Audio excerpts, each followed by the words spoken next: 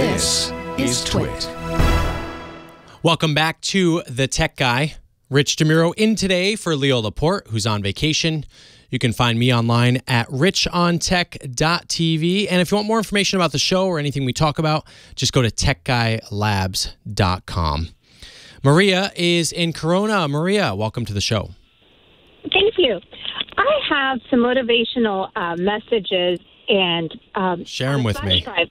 I need them. No, I'm just kidding. And I need to put them onto my phone, and I don't know how. I already put them on my computer, but I'm like, how do I transfer them to my phone? Okay. What kind of phone? And what format are these messages iPhone. in? Okay. So, and what format are the messages in? I don't know. Like, is it a picture? Is it a audio? Is it video? It's audio. It's audio. Okay, so you want to get your audio recordings onto the phone. Okay. There's a couple ways you can do it. I mean, I would just throw them into like something like Google Drive and just download them to your phone that way. I mean, you could email it to yourself depending on your email. You know, if your email has, large enough file storage. Do you have what kind of computer do you have? I have a Windows 8. Okay, so if you have a Windows computer, so I mean, you could use Dropbox. That's free. You can sign up for that and just put them into Dropbox on your computer. I think Dropbox might be the easiest. I would just do that. Have you heard of Dropbox? Yes. Have you used it? No. Okay, so I'm not tech savvy. Okay, well, you're in the right place then. We will walk you through it. You just literally, you've downloaded apps before on your phone, right? Yes. Okay, so super easy. Download the Dropbox app on your computer, okay? And then you download the Dropbox app on your phone. And then whatever you drag and drop into the Dropbox app on your computer will magically appear on your phone.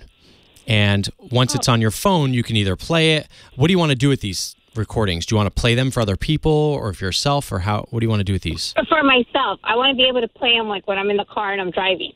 Oh, okay. So almost like a podcast. Yes. Oh, okay. Well, you can do that but too. They're not a podcast. But it's not a podcast, just audio recordings. Yes. Right.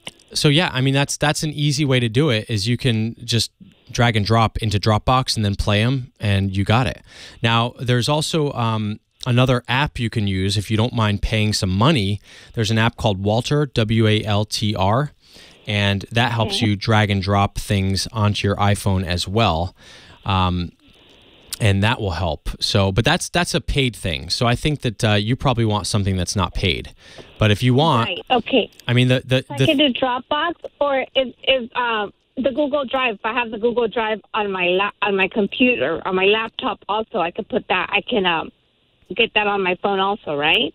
Yes, exactly. So you have to download the app in both places. Okay. So otherwise, how do I download it to my laptop? What's that? How do I download Google Drive to my laptop? Just go to drive.google.com or dropbox.com, and it will give you it will walk you through. You're gonna have to sign up. Do you have a Google account already? Yes. If you have a Google account, it'll just basically walk you through the process of downloading. With Google Drive, actually, you don't need to download anything to your computer. You can just use the web, and you would drag and drop the file onto the web interface, and it would put it in there. I personally think that the Dropbox solution is going to be a little bit easier for you because it's kind of like in your brain, it makes more sense. Whatever you drop into this file onto Dropbox will show up on your phone in the same folder. Perfect. Right? Okay. So, all right. Thank you so much for your help. I appreciate it. Otherwise, the other thing, Maria, is to look up Walter, WALTR.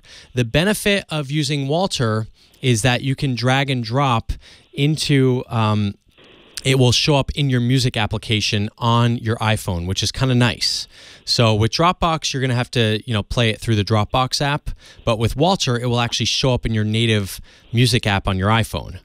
And so that's another way to do it. The other thing you can do is you can use iTunes and put the file, if it's a MP3 or something like that, you can put it into iTunes and sync it to your iPhone. So there's a lot of different options. I mean, there's a lot of ways to get music onto your phone, which is basically what you're talking about here, which is, an audio file. Put it in my iTunes and it'll then sync it to my phone. Correct. You can plug your phone into your computer and then you can sync your music to your phone, which will really be just these audio files that you're talking about. Okay. But I think Dropbox is probably the simplest, easiest way to start. for free and just see if that works for you. If it doesn't, maybe I do iTunes, and then maybe if that doesn't work, you can try Google Drive. If that doesn't work, try Walter.